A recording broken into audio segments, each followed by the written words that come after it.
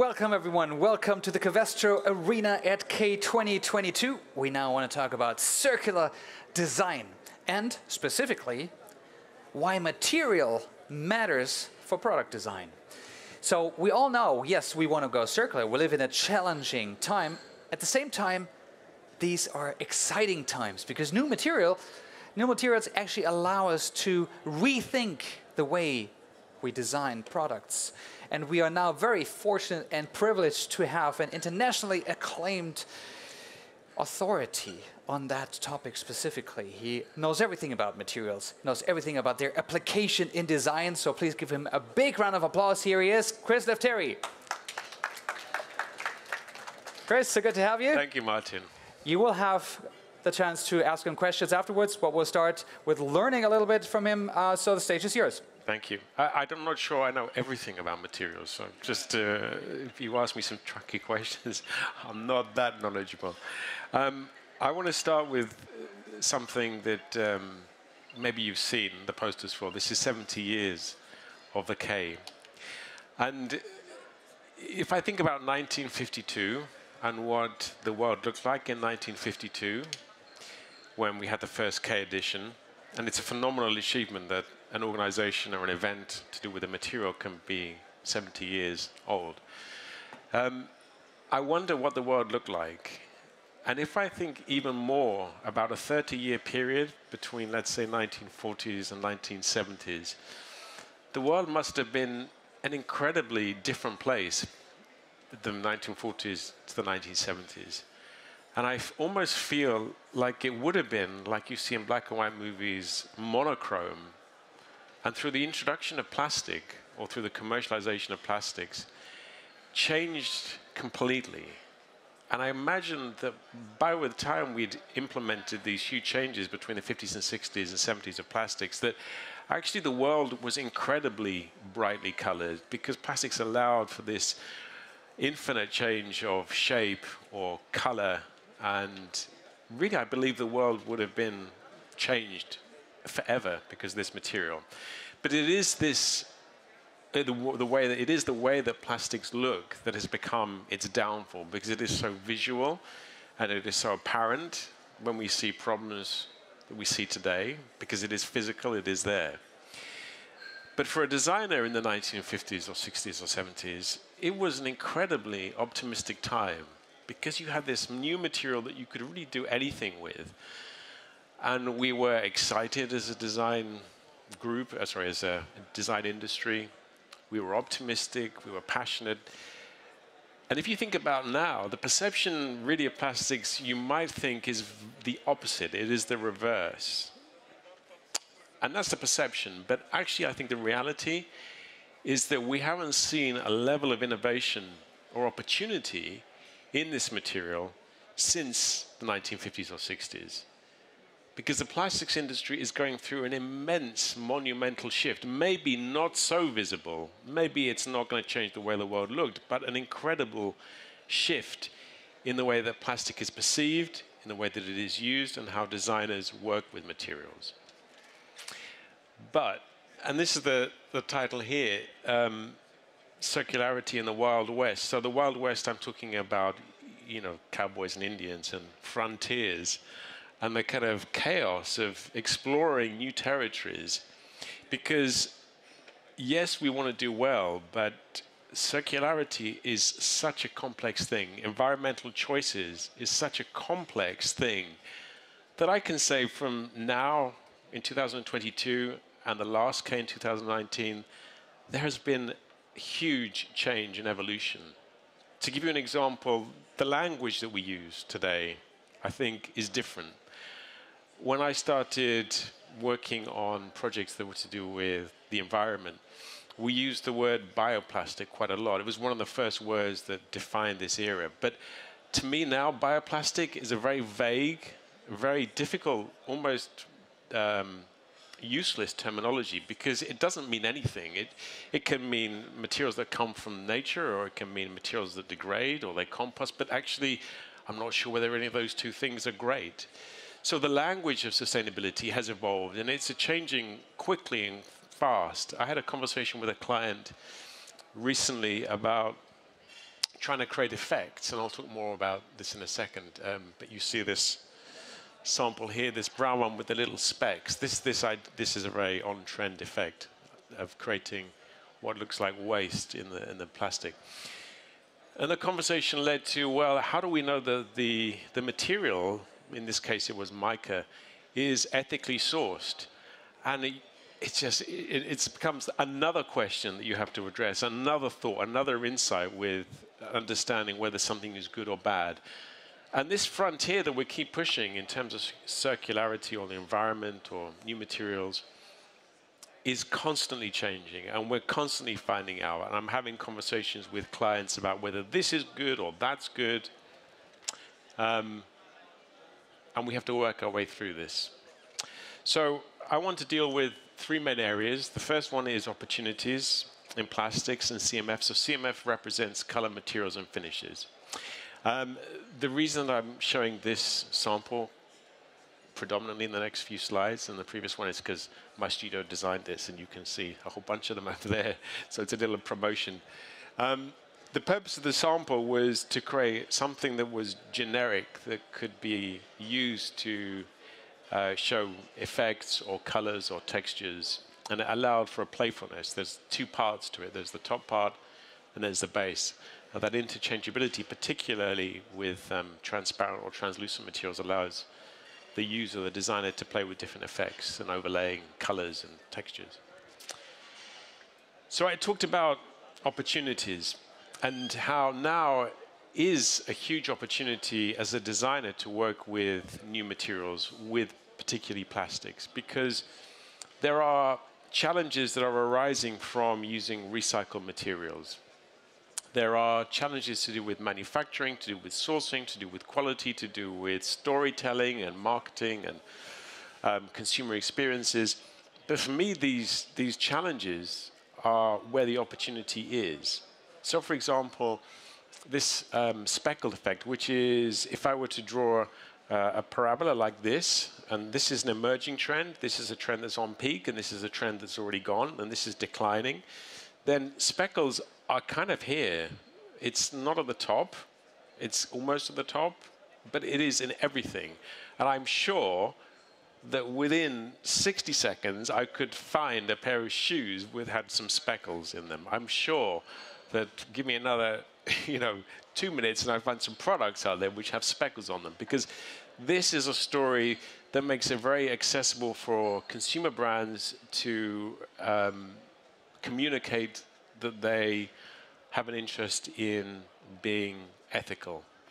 Now, we can talk about how speckles are created, and they should be ideally made from waste that doesn't pollute the base resin, because if it pollutes it to a certain proportion, you can't recycle it. So we need to be thoughtful about this. There are issues with that, because if you use certain plastics with, let's say, polycarbonate or ABS, they don't create this defined spec, okay? And it's not easy to create these specs. So then we have to look to things like mica if we want to create the effect. But then some people might argue, well, how do you justify the use of a material that is not necessarily waste to create an effect? And then this becomes another discussion. But this is an opportunity for me. This is an opportunity to redefine how we can use, let's say, recycled polycarbonates, or we can use polycarbonates that come from waste of oil to be used in this, and understanding how they can be used to create these different effects. But we also have to think about how we control surface finish. And one of the things we have to be thoughtful about is how, when you're combining, let's say, virgin with recycled material, that creates what you might perceive here as a marble effect. And one way around this is to use a process, rapid heat cycle molding, which does reduce that to create a homogeneous, flat, beautiful, pristine surface. So we have to understand this. But the other thing that maybe is more of an opportunity, and if we think about this shape again, maybe this is still here, it's not at the top yet, but it's more here, is that as we use more speckles, as this becomes more and more valuable as a communication story, maybe the idea of a plastic being visible with its imperfections is going to become more acceptable. And I think this is something that some brands are maybe already exploring. I think Dyson is a very good example of showing flow lines in its metallized plastic parts and turning that into a positive story about liquid metal, I think it is. But maybe we can use this imperfection as a way to generate a story about sustainability and make it something that is valuable and aspirational rather than something that is perceived as being imperfect. We can also use that particular rapid heat cycle molding technique to create holographic effects. So by having very, very fine textures in the tool at an almost microscopic level, allowing that to create holographic effects. I'm sure there are some examples on the Covestro booth that illustrate that. So we can combine that with a way. So I've talked about aesthetics, and aesthetics are very important because it's about storytelling, and it's about understanding the problems, but also the opportunities with these types of materials. Some of the other strategies is what I've kind of referred to as doing more with less. So this is an example of a headlamp that Covestro has been responsible for, which is about reducing the number of materials in the headlamp to a single material, to using polycarbonate, which allows for ease of recycling. You can look around at other booths and you'll see some examples of shoes that also have this mono-material theme. And again, this is an opportunity. It's an opportunity to understand the materials that you're working with as a designer enough that you can then take the properties and allow them to work for you rather than against you. The next opportunity is to consider end of life. So there is an exhibitor in one of the halls here, which is based on stripping laminated materials, laminated plastics, down to their essential components. So we kind of move away from materials that are composites because they're difficult to recycle, but ideally we want to think of this monomaterial theme, but at the same time we also have to think about different opportunities that are to do with composites, because there are ways that composites really are irreplaceable. This is some packaging that is using only or is using the natural adhesion of the material to create the glue. There's no secondary material, so the whole thing can be easily recycled. The next opportunity is giving more than you take. Again, there are products in this hall in particular where carbon has been extracted from the manufacturing process to create products. This is an example of some ink that, again, is taking the carbon from the manufacturing industry and turned that into an ink. So it's the idea that you can not just add, but also take away, if you like, is something else that I think is important for designers. And the next thing is understanding your materials. There are certain rules that we follow when we're designing with materials. And the first rule is that you have to understand the value of a material. And the value of material can be broken down into three things. It can be broken down into its function, i.e. how it performs. It can be broken down into its aesthetics or sensory. So what it looks like, what it feels like, does it have a smell? And then the third thing is understanding how it makes the user feel. And this is really important. And I think as a designer walking around these halls, this is what I think about. How do you break down what it is that you see, not just in terms of performance, but how it can make somebody feel. And the best way to sensibly apply materials is to have a deep knowledge of that, of the materials. And this is a project that was a student project to look at 3 different scenarios for an umbrella and how the value of those materials can be used to create 3 different sustainable stories.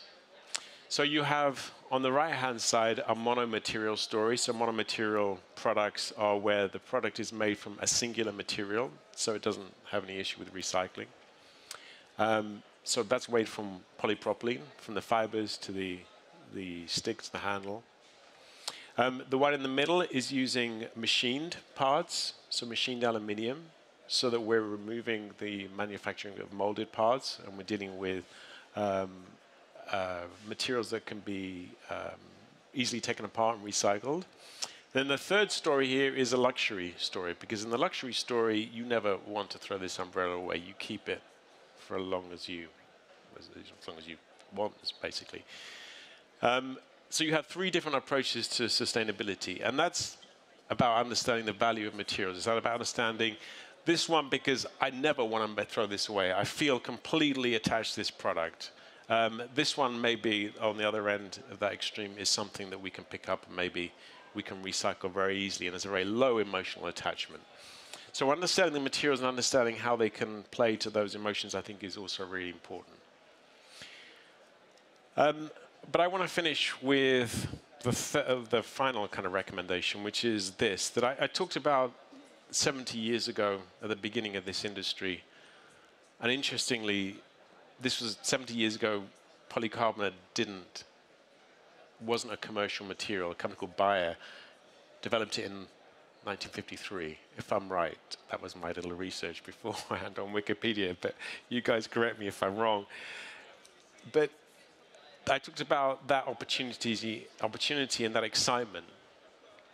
And I think that sense of emotion is really important to stick by, because if we are pessimistic, if we are constantly telling stories that are to do with, that are not inspiring, I think it's not going to be easy, because I think as consumers we are drawn to things that we want. I think that's what consumerism is. You want something rather than you need something. And there was a podcast I listened to by somebody, a philosopher, who said that rather than painting materials from a negative perspective and sustainability as a chore, that actually we should think about sustainability as an opportunity. So rather than having solar panels on your roof and it being a problem and being expensive, his example was to say solar panels on your roof means you can have a disco in every room. And I really like that. And I think this idea of waste and defining circular materials and building what is a very different type of quality that draws people into a story in a very positive way is where the future lies. Thank you very much.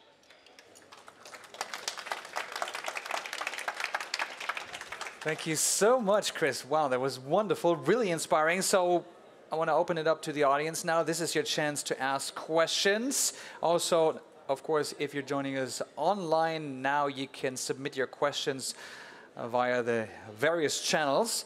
So, do we have any questions from the audience? We'll have microphones, will come to you. Not yet. So let me, oh yes. I wanted to break the ice, but this fine lady will do.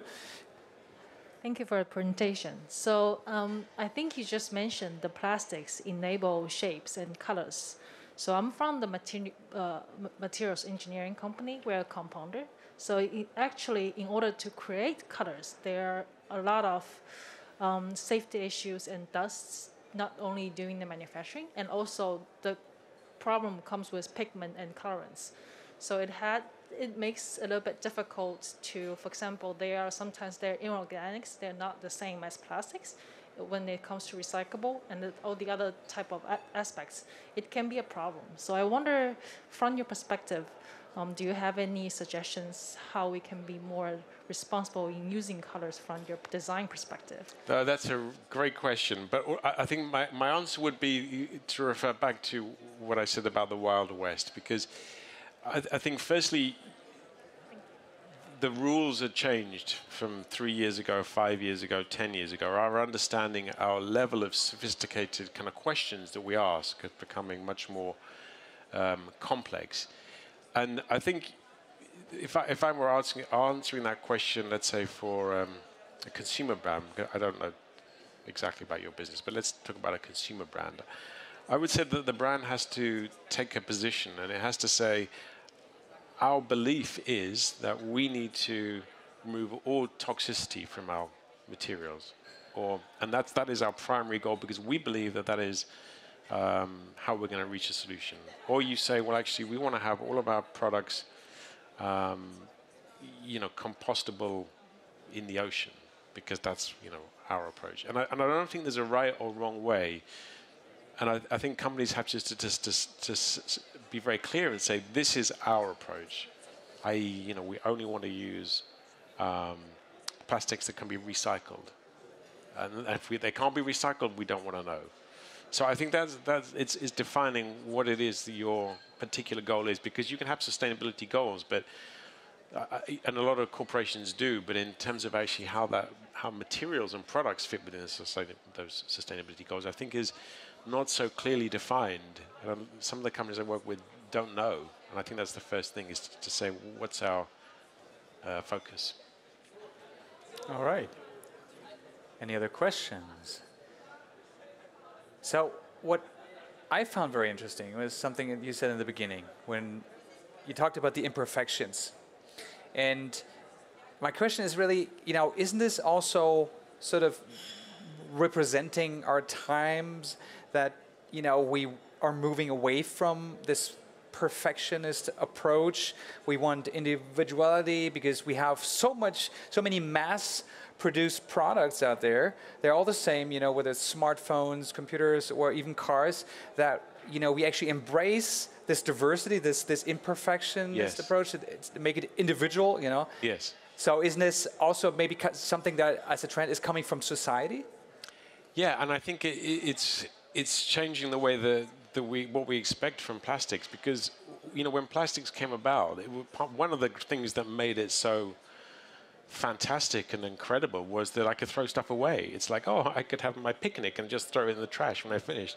And that's what we've grown up with. That's our culture of plastic. We have to change that culture. And part of that change is to say, you know what, we can make beautiful things that are not perfect. I mean, you go back to the running shoes. I mean, there are shoes which have the pigment, sorry, not the pigment, the flakes inside from waste, that you can literally pick it out, which probably 10 years ago would have been like, absolutely not. We can't have customers pulling out bits of plastic from their shoe because it falls out. And it is changing the culture and the expectation, but not in a way that makes you like, oh, please accept this imperfection. It's to celebrate the imperfection, and it's to celebrate the fact that not everything needs to be the same. And for me, it's fascinating, this contradiction that we live with, because on one hand, we live with this story that is an aspirational story of premium because it's to do with handmade craft, and each one is different. And at the same time, we want plastic products to be exactly the same. It's like, no, just tell the story for this material. Absolutely. Yeah, it's funny because I have shoes like these. They're made from plastic bottles, and they're, like every pair is different. So my kids saw them when I got them. They thought, wow, that's so cool. Why do they look like this? I explained they're made from, recycled plastic bottles. And then they questioned, it's like, why are our Lego bricks all the same? Why, like when they build a house from red Lego bricks, it's just plain red. It's boring. So they would actually embrace Lego bricks, with spackles. Yes. So they have an individual surface. Exactly. I don't know what Lego's doing at the moment, but I'm sure they're doing something. They have to do. So it's interesting to me to see when we talk about circular design and we talk about advanced materials, yes, that also outside influences like society, trends that come from society influencing possibly you as designers, but also companies like Covestro rethinking materials. So do you think it's like a bi-directional thing, that you as designers get influenced by what's actually possible today in technology, but also maybe what would be, I don't want to say sensible, but what would be good to do in terms of product design? It's a two-way thing. But we're standing outside Covestro, which has this beautiful, always has a beautiful booth, and always the samples are very much what as a designer I'd want to see. Aesthetically pleasing. Because but it's physical. I mean, there are a number of booths here of companies that produce plastics, and it's like I can't see anything show me some plastic, show me a part. But you know, here we have this advantage, and it's very much a two-way experience. You know, with what Covestro does and as a designer. But it's about with those companies that you don't have that, you have to almost kind of draw out this. What does this material do? How can I use it? How can I color it? What happens to it at the end of life? And then you have to start to, you know, really exploit its advantages, because you have to work very hard as a designer to do that. But and so the trends, you know, Covestro presents trends. As a designer, we recognize those trends. We kind of reflect those trends back, and it's a two-way thing. From most material companies, you have to very expressly communicate, this is where we want this trend to go. And as I said, this shape is very important, because some brands, they only want to be here. They don't want to be the leaders. Other brands who want to be at the peak, you know, or the emerging brands, I should say, shoe brands I think are very good, or fashion accessories, because they can be very adventurous. Whereas, you know, appliance companies, big companies, you know, I won't mention names, but maybe refrigerators, they're not going to be adventurous. They're not going to push those trends. So you have to understand the nature of how trends work and where they start and where they end up. Really fascinating. So, do we have any other questions? Yes, we do have a question. It's wonderful. Hi. Chris, I have a question, which is, you said the language also changes. And how does it actually change? Because to me, it feels a bit like we've made it cheap. We talk about plastic and cheap and lots of it, and some of the applications are not really attractive either. When it started, it was called Kunststoff. And it sounds so much more valuable. And maybe we should go back to the roots and make it more valuable again, because it is a Kunststoff. Sure. And there was something very interesting that I found out, that one of the early polymers, which was celluloid, was developed because, you know, people playing billiards. The balls were made from rhinoceros horns, right? Which is not great. You kill the rhinoceros to make the billiard ball.